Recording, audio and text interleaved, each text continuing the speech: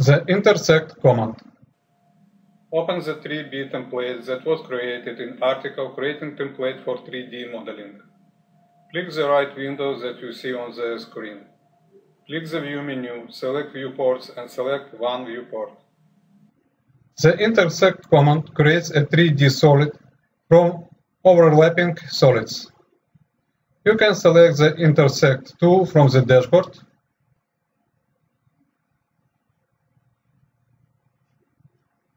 Or click the Modify menu, select Solid Editing and select INTERSECT.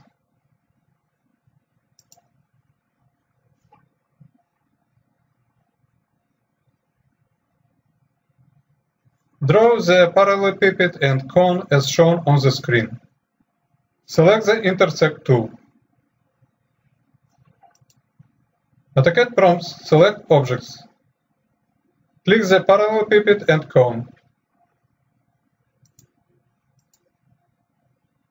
Press Enter.